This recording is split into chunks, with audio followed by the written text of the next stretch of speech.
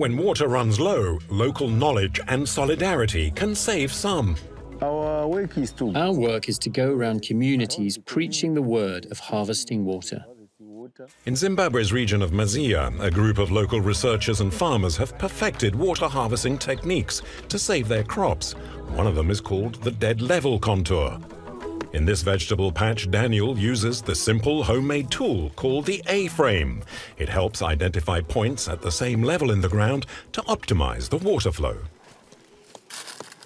Because when water is traveling in a straight line, it will move at a faster rate, but with the dead level contour. That very water is also used to irrigate the crops through gravity. That's the idea. And this technique has helped many. I started digging the contours in 2000, but I didn't know about the dead level contours. I just dug to get water.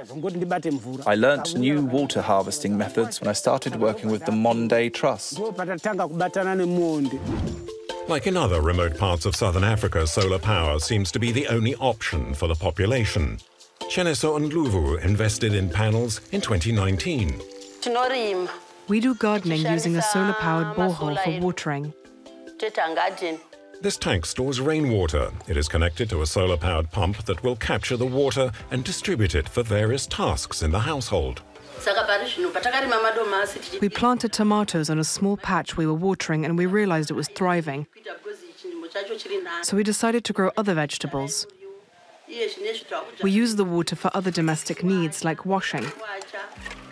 The Muonde Trust has helped local farmers reach food security through researching and implementing a range of simple but efficient solutions. However, lack of public funding is making it hard for the population to develop these techniques on a larger scale and provide energy access to all.